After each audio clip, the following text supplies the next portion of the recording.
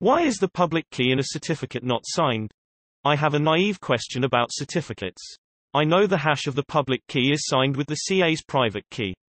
I have an alternative design. Because the public key is being transmitted anyway, so why don't we sign the public key directly and send it? So the browser can decipher it to get the public key. What consideration prevents us from using this design? For any message that is signed with a digital signature, it is standard to take a hash of the message first, then apply the digital signature algorithm to the hash. Without applying the hash function first, the message would have to be split into blocks small enough for the digital signature algorithm to act on each block separately. This would complicate not only the signing process, but the verification process as well.